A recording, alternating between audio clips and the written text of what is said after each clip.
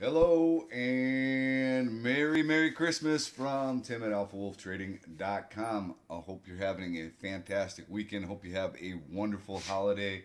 Wish you and yours a fantastic holiday. Be safe, have fun, spend time with loved ones, and make the best of it, right? That's what it's all about. All right, so going to go ahead and get right into the stocks to watch for trading and investing for next week. 5 in 10 minutes, and actually going to get a little bonus too. This is not one of the stocks, STVF. This is a little cannabis stock, and I do think there are some interesting looking cannabis stocks out there. I was just looking at this. I actually got a call suggesting it goes to 10 in the next couple of months. Pretty interesting call. So we'll see if that actually happens. It actually has a pretty decent looking daily chart. Got a little volume on Friday, but it is worth kind of watching. Could be a day trading opportunity. So I guess this is a bonus stock, isn't it? All right, so let's get right into the list of stocks to watch for next week. I'm going to start out with GLW. Why do I like GLW? Well, I like this for a long-term hold consideration or investment play, and could be a swing, but really it's a thick stock, almost 1 billion shares in the float. Just saw a video on some of the glass that they have for the inside of vehicles. You got CES coming up here in Las Vegas in the first part of January, and I think you're going to see some pretty cool products out of GLW. And this thing has been consolidating for a while after a very nice run up. All the trend lines are in a for lower left, upper right. On a pullback to 31 and change. Potentially this could be a good entry. Look, it could pull back to $30.50. That'd be a great entry, I think, for a long-term hold consideration. It's just a really good looking chart. Lower left, upper right. I think they've got some great technology and one to consider for your long-term hold portfolio. Let's go to the next one on the list, which is another one to consider for the long term. This is my investor cap, and this is more of a value play. Now, there was a positive article out in Seeking Alpha this weekend, and I happen to like everything the guy said in the article. Does that mean that this stock can't go lower? It does not mean that. There has been insider buying by the new CEO, and just to show you that where there are levels of potential support that I'm looking at, this could pull back to $14 and change. There is an analyst that just came out with a $15 price target. If it broke below 14, it could hit $11. I mean, that is possible. But I think this is in an area that is a decent place to start looking to just build a position. It's oversold. It's held up really, really well, even in the face of major announcement of layoffs and these price cuts and all the negativity that's out there on the street.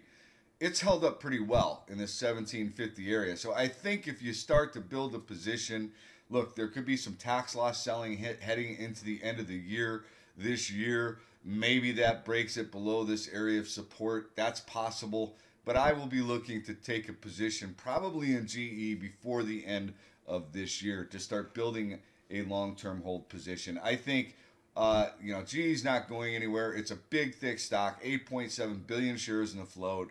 Don't expect it to make real dramatic moves higher real fast. Takes a lot to move the stock, but maybe. You never know. You never know. So I think here, I don't think you can get hurt by starting to build a position in this area. All right, let's go to Mark, M-A-R-K. So this is a lower float stock. It's in the AI, artificial intelligence. Some interesting articles being put out, and some interesting potential partnerships being announced. We'll see what happens with this. This is a small float. They kind of got some financing behind them last week, and volume is actually picking up fairly well. Looking for a break over. This thing's had an amazing run already, but it has been consolidating really well.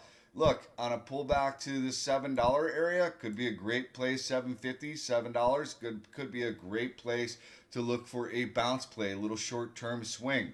On a break over 10.70, $11, I think you could have a good scalp opportunity if you get some real volume. There's traded 3.8 million shares on Friday. This could be one of those low floaters that gets some action next week. Next week, expect that you're going to see, some tax loss selling, right? At the end of the tax loss selling, heading into the new year, people dumping their dogs, but you could see some low floaters that make some, good trades, trading opportunities next week, because a lot of the pros probably aren't even trading.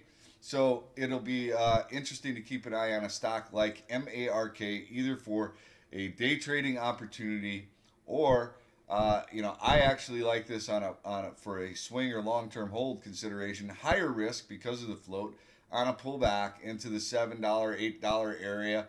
I think that's a good place to maybe look to take it for a bounce.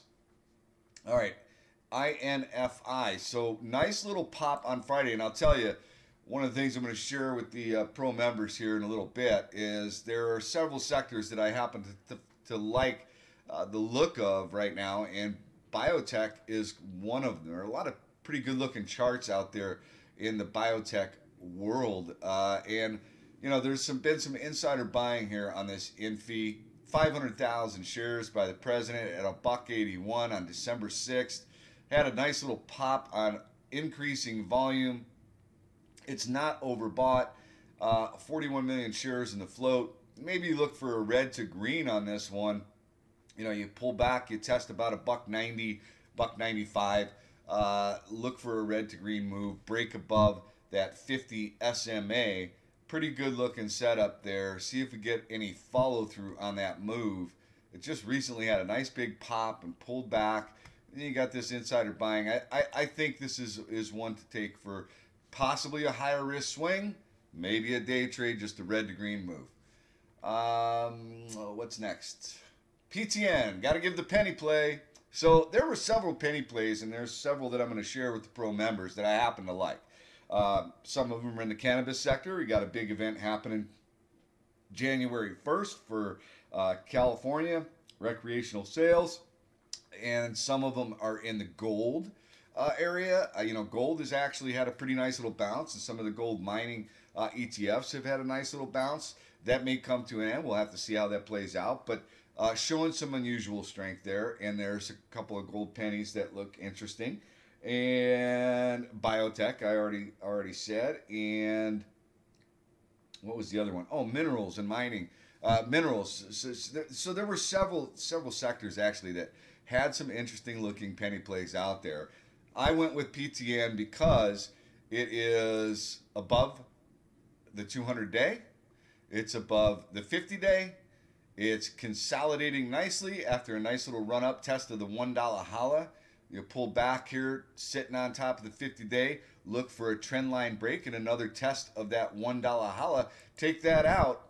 $1 takeout can be pretty powerful. So you take out one, maybe you get a test up to 125. That's a nice percentage move from where it currently sits.